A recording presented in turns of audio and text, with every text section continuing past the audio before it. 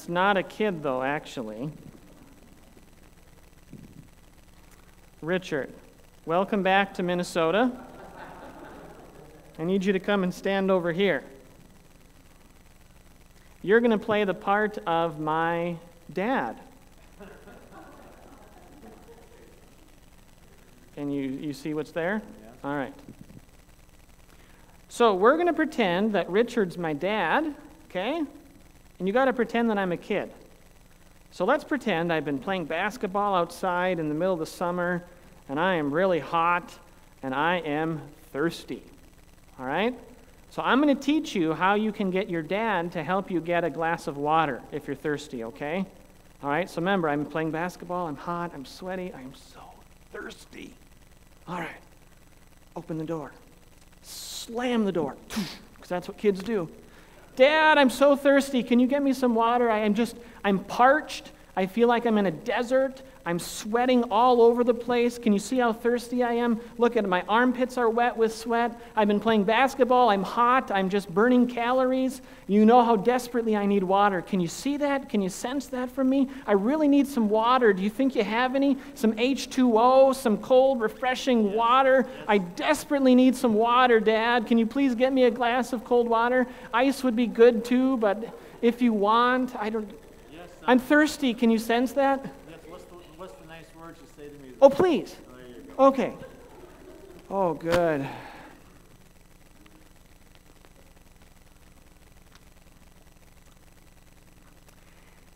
That's how you get a glass of water from your dad.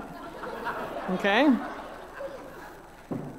If I had not carried on that long, he probably would have said no. Although, let's try something else. All right? I'm hot, sweaty, playing basketball. I'm thirsty. All right. Open the door. Slam the door, because that's what kids do, right? Hey, Dad, I'm really thirsty. Do you think you could get me a glass of water, please? Yes, son. It worked. Look at that. I didn't even have to carry on all crazy, and he gave me a glass of water. Oh, that's good. Especially when you're really thirsty. Yeah. So, here's why we did that silly little experiment, okay? We're going to talk about prayer today.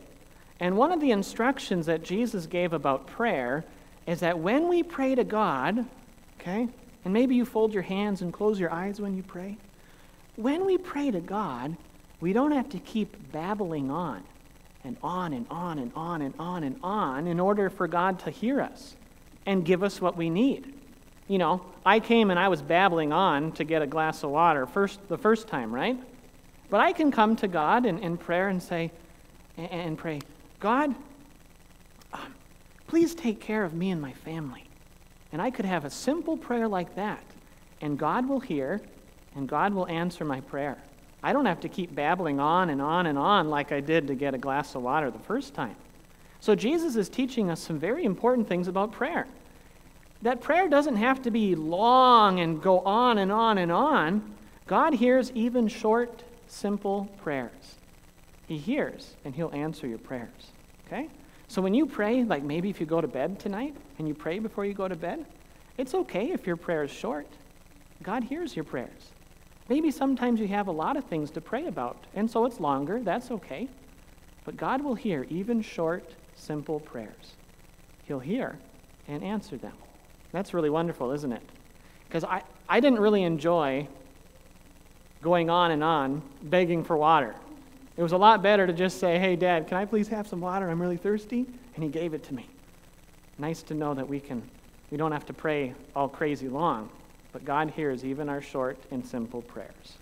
All right. Thank you, Richard, for helping us. And you guys can head back to your seats. We're going to talk a whole lot more about prayer this morning, okay?